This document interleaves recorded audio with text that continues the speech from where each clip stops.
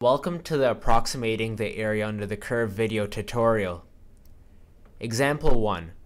Let A be the area of the region under the curve f at x equals x squared between x equals 1 and x equals 4. Use the Riemann sums tutor to estimate A of 5, which is estimating the area under the curve with 5 rectangles. Estimate the area under the curve with the method of using right endpoints. Step 1. Load package Student Calculus 1. This can be done by going to Tools, Load Package, Student Calculus 1. Go to the next line. Enter the function in Math mode. Click on Math mode and begin entering in the function. Go to Context menu and right-hand side to obtain the right-hand side of the equation. Step 3. Go to Context menu, Tutors, Calculus Single Variable, and Riemann sums. This is the Riemann sums tutor. Step 4. Modify the n, a, and b values. Because Maple automatically graphs a function using default values, we're given that the graph begins from x equals 1 to x equals 4. In other words, it begins from a equals 1 to b equals 4. And we're supposed to use 5 rectangles to approximate the area under the curve. So let's change n equals to 5. And also, we're supposed to estimate the area under the curve using the right endpoints method. So in the Riemann sums section, check right for calculating the area under the curve using the right endpoints method. Go to Display, and Maple will then show five rectangles estimating the area under the curve. And the approximation turns out to be having an area of 25.680. Keep this number in mind as we will come across it in our second example. As a note on the side, you can also click Animate, and Maple will try to demonstrate the reduction in the error in estimating the area under the curve.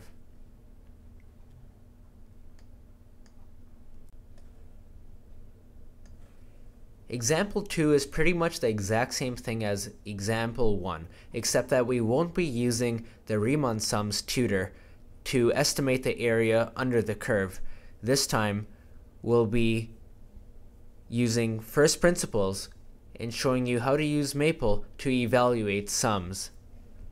So it's the same question, but broken down into 2 parts this time. Part A, estimate A of 5, which is to estimate the area under the curve using 5 rectangles, using the right endpoints. And part B, write the equation for the exact area under the curve using the limit on the Riemann sum. So let's first do part A. Estimate A of 5 using the right endpoints. Step 1. Determine the width of the subinterval. Let's first define a few constants. You have to be in math mode. There are 5 rectangles, and this is how we define a constant. n colon equals 5, and hit enter. Similarly, we're going to define the rest of our constants. The function begins at a equals 1 and ends at b equals 4. The width of the subinterval can be denoted by delta x. You can find the delta in the miscellaneous palette. Click on the delta and type in x and define it to equal 1 over n, right arrow, b minus a, close bracket, enter. And so the width of the subinterval is 3/5.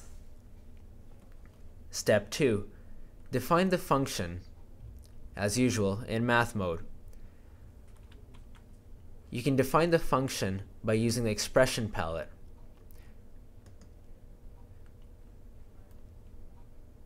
And click on the function definition over here, and the function definition will appear. Modify it to be a function of x, and we know our function f of x is equal to x squared. Enter. And now define the ith right endpoint. X sub I is equal to a plus I times delta x. Now you can quickly just copy and paste the delta x there and hit enter, and that's exactly what it is. It begins at x equals 1 or a equals 1 plus 3/5 times I. Next, write the Riemann sum for n equals 5 using the expression palette. Click on the summation sign. Right now we're at the letter I. Press tab and start the index at 1. Hit tab again, and you can modify the n value. We want to estimate the area under the curve using 5 rectangles. So press 5.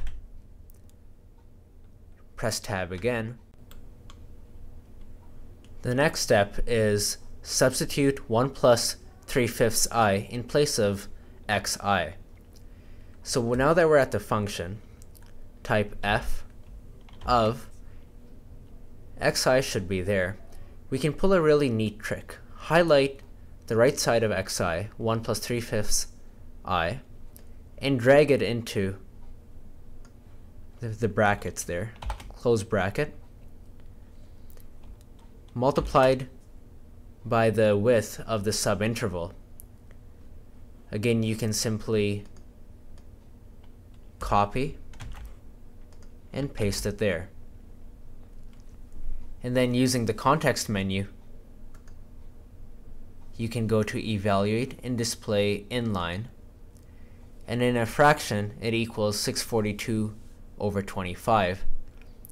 Context menu again, approximate, and click 5 to approximate it to 5 digits. And you can see again that through first principles, we have achieved the same answer, 25.680, just like the way we got it through the Riemann sums method. In a new worksheet, we will do part B of the question, which was to write the equation for the exact area under the curve using the limit on the Riemann sum. The first step is to be in math mode. We have to determine the width of the subinterval, and this can be done by defining a few constants. We already had done this before, but let's do it all over again so we know how to do this question from scratch. The lower limit was a colon equals 1. That's how we define a constant.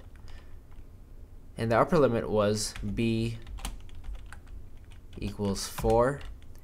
And the subinterval width can be denoted by delta x, and the delta we get from the miscellaneous palette. So click on delta x colon equals 1 over n, and in brackets type b minus a. Enter. The next step is to define the function using the expression palette. Let's scroll up to the expression palette, and here's the definition of the function.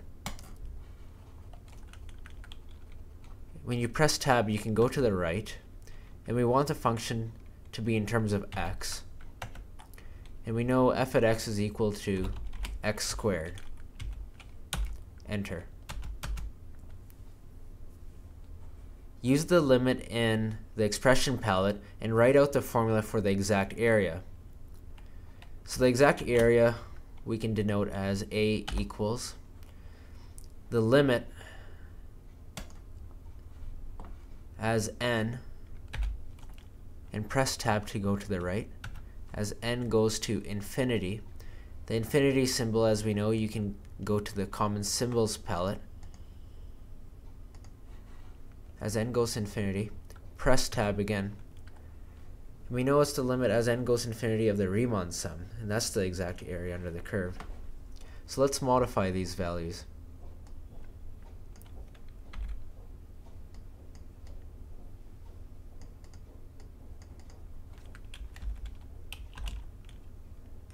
We want this summation to start from I equals 1. Press tab to go to the function as f of a plus I times delta x, which you can get from here. Copy and paste that. Close brackets. So that's the function being evaluated at the height of the sample points, and this is being multiplied by the subinterval width again, which is and the product of these two is really just the area of those skinny rectangles. And press enter, and we arrive at the exact area under the curve to be 21 units squared. Thank you for viewing the Maple Student Adoption Program Riemann Sums Approximating the Area Under the Curve video tutorial.